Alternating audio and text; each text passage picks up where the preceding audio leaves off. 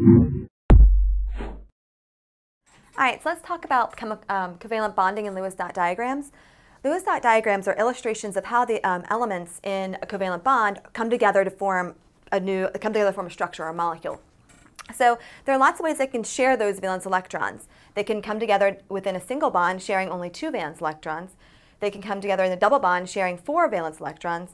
Or they can come together in a triple bond sharing 6 valence electrons between the 2 atoms.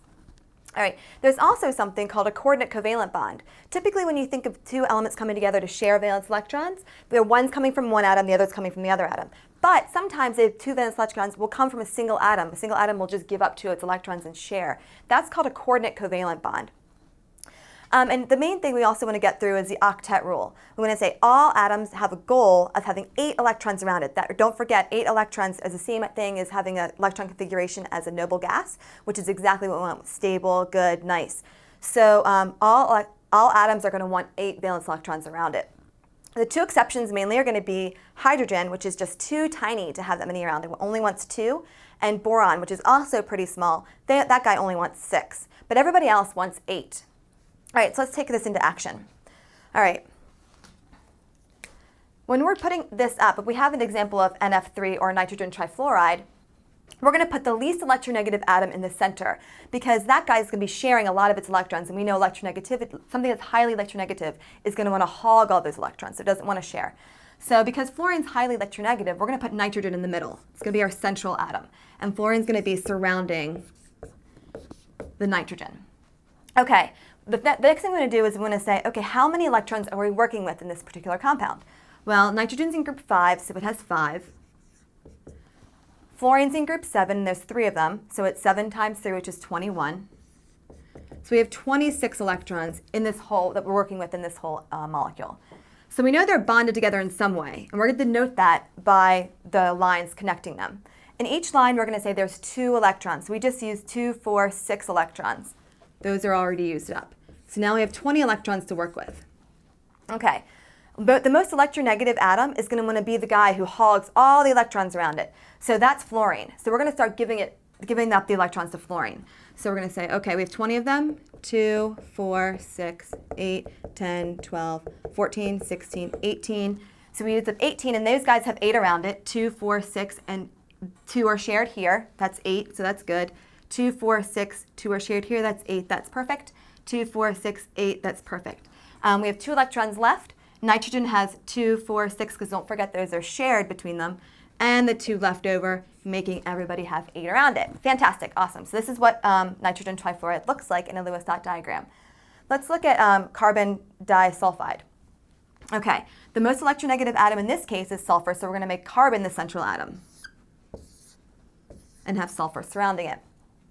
Let's figure out how many valence electrons we're working with here. We have 4 from carbon because it's in group 4, plus 6 from sulfur because it's in group 6, times 2 is 12. 4 plus 12 is 16. So we have 16 electrons in this whole thing. All right, so they're going to be bonded somehow, like we said.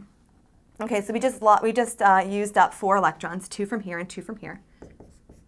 So we now have 12 electrons left. Okay, so the most electronegative atoms are going to get these electrons. So again, we have 12, so we're going to say they're going to go on sulfur. 2, 4, 6, 8, 10, 12. Fantastic. This guy has 8 around it, 2, 4, 6, 8 from this. It's happy. This guy has 2, 4, 6, 8 around it. It's happy. But carbon, poor carbon, only has 4. It needs two more pairs. So what's going to happen? Well, sulfur is going to be nice enough to actually give up its electrons and say, don't worry, carbon, I'll take care of you. I will bond with you. So now we have what we call a double bond. Carbon has 2, 4, 6, 8, and everybody is happy. Okay? Good. Awesome. We're good here. This is our use of double bonds. And notice that when sulfur gave up its electrons, that's a coordinate covalent bond. Let's look at a polyatomic ion, cyanide.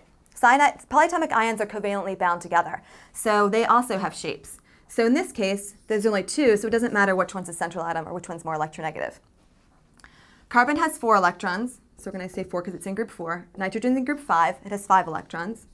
Plus we have an extra 1 that's given here. So we're going to have plus that extra 1. So we have 10 electrons total. All right, they were connected somehow, so we use 2. So we have 8 left.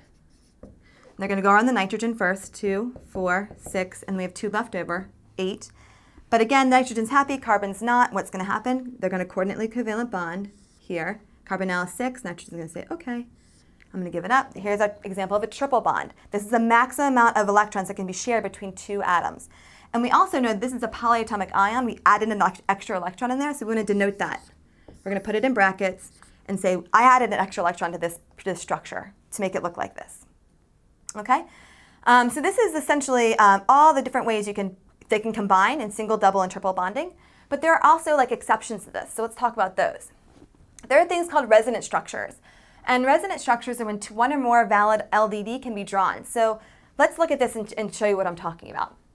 We're going to do it the same exact way we did the other ones. We're going to put our most electronegative atom on the outside and our least electronegative atom on the inside. So sulfur is our least electronegative atom. And so it's going to be our central atom. And then oxygen is going to be surrounding it. Okay, fair enough. Sulfur has 6. It's in group 6. Oxygen has 6. It's in group 6. There's 3 of them, so there's 18. So we have, what is that, 24 electrons to work with. They're going to be connected, so 2, 4, 6. I used 6 of them.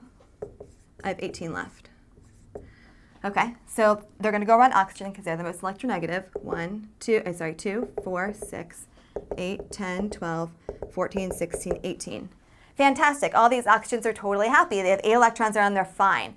Poor sulfur only has 6. So what are we going to do? Well, we could easily say this guy is going to give it up and share. But why that oxygen? Why does that oxygen have to share and not this one?